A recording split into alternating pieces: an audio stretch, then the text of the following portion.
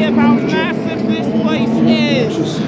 3.5 miles. Combination of an oval and a short infield road course. And I'm going to give you guys a lap of this place.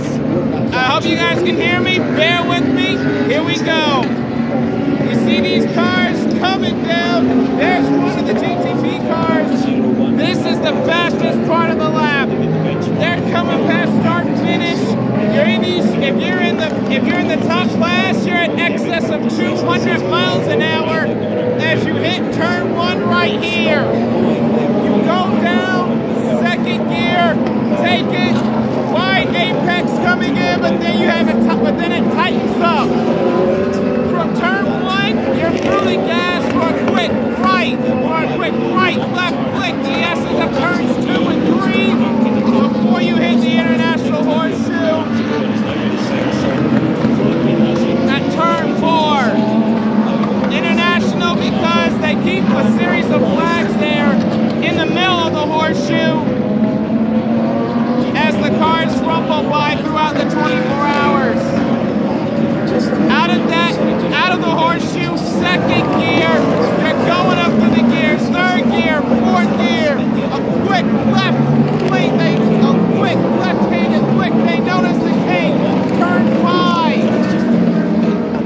Out of the flick, you're down to third gear for turn 6, known as the West End. The Rolex 24, it's a massive race, but quick little burst of gas. You're back to third gear. You're back to second gear, third gear for turn 7. It is a hard left hand, but it's a very wide exit as you're back onto the famed oval where they race the Daytona 500.